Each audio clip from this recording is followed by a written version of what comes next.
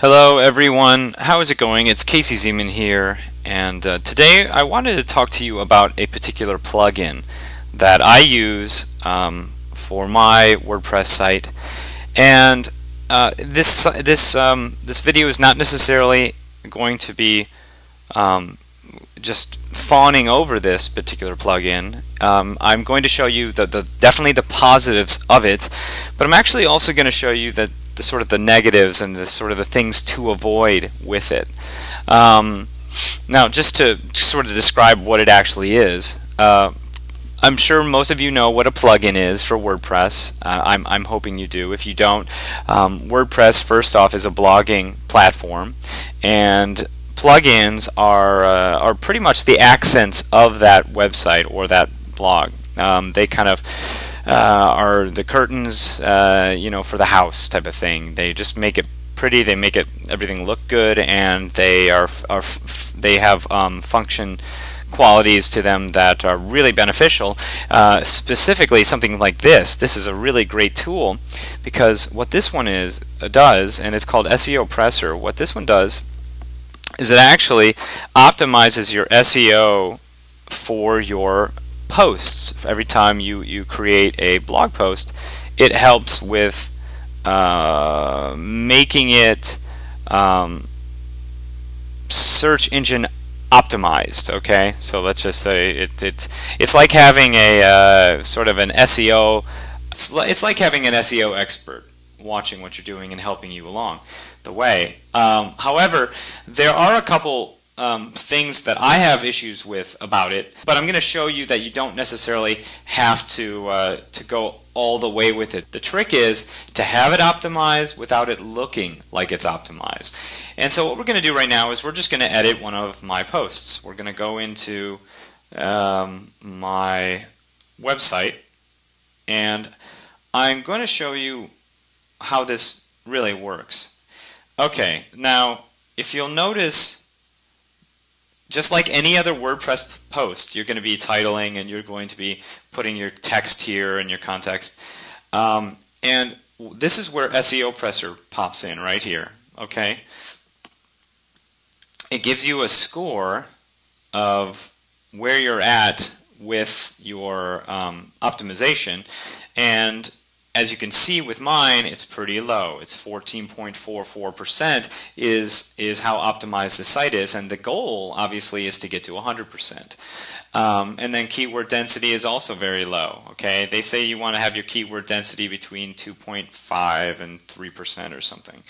Okay, so this is what they do. They show you ways to optimize it, and every time you fix an issue in your post, you get a green check mark, which shows that you've completed that particular issue and it's more optimized. So what we're going to do is we're just going to go down the list, and I'm going to go through the process of actually optimizing this blog so that you can see how long it takes for one and what it kind of looks like, and if you like it looking like that, or if it feels like it's generic, it's spammy looking, because it's like, well, you're putting so many keywords in there, where it feels like it just doesn't fit. So, we're gonna do this together, okay? All right, so let's start with the first one. You do not have an H1 tag containing your keywords, okay? And if you've ever done this, what they recommend is having H1 in the first line of your post. Okay, and let's see. So my keyword is guest blogging. So here, let's see right here. Yeah. So why should you guest blog? Okay. Now, when you're making something H1, you obviously highlight, and this is where you find it. You find it in your format line, and here's H1, H2, obviously heading 1, heading 2, heading 3, heading 4. So this is going to be heading 1. All right. And now let's see. You do not have H2 tag containing your keyword. So Yeah, so why should you guest blog? Well, here's why. Backlinks, especially one-way backlinks, is a good reason to backlog. Is a great reason for guest blogging.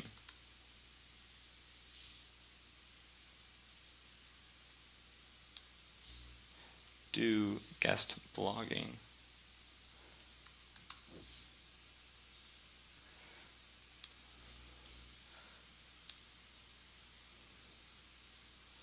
Okay, now we take this and we make this H2. Those are simply put.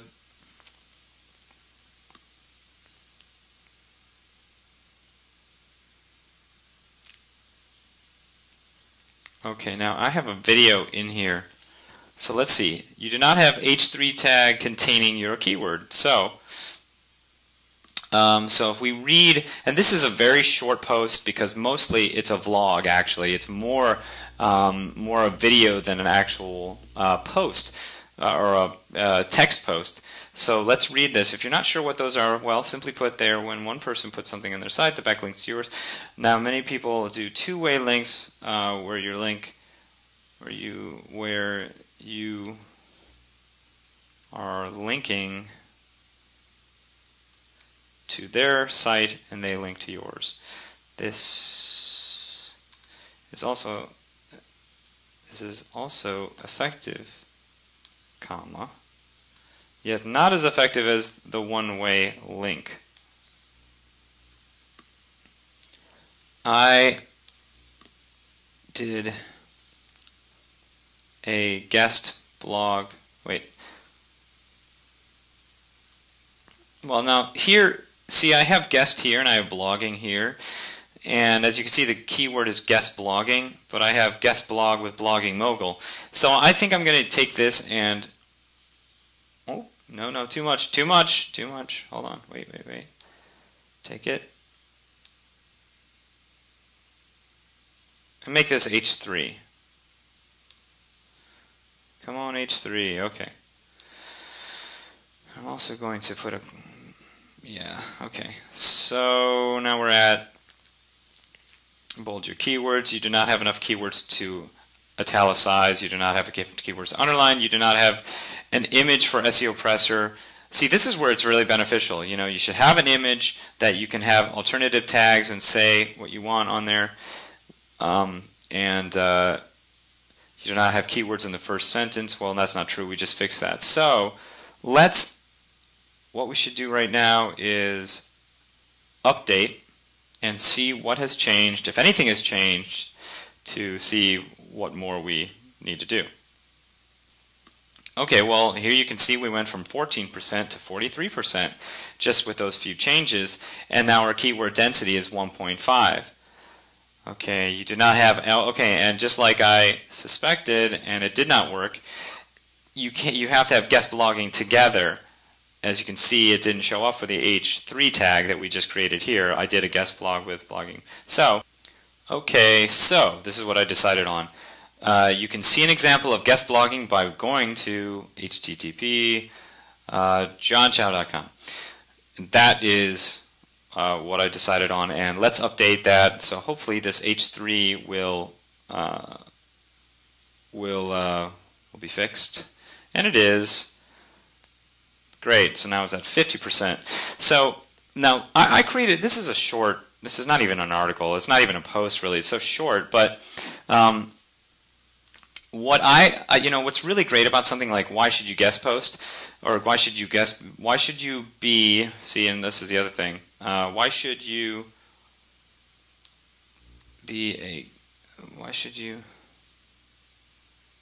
attempt guest blogging?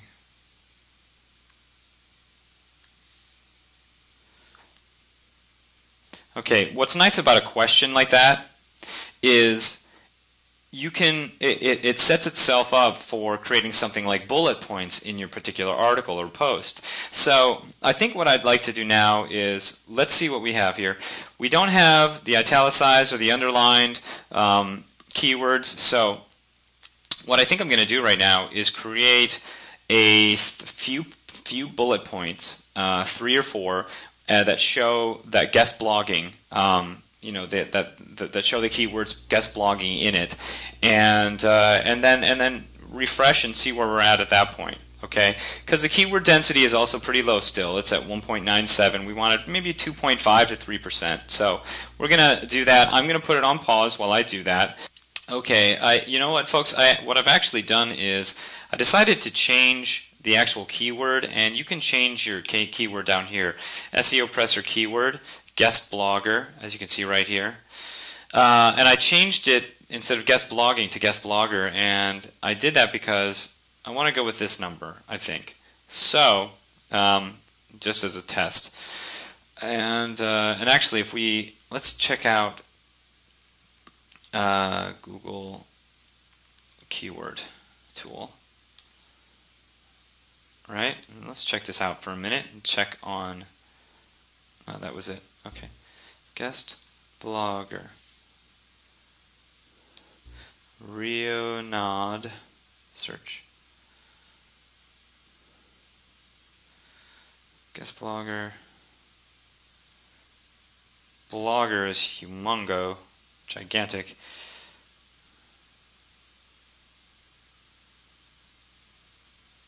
Blog writing is a good one. But, I mean, this is not a bad monthly search. It's not that gigantic, but at the same time, it's okay. Let's try guest blogging.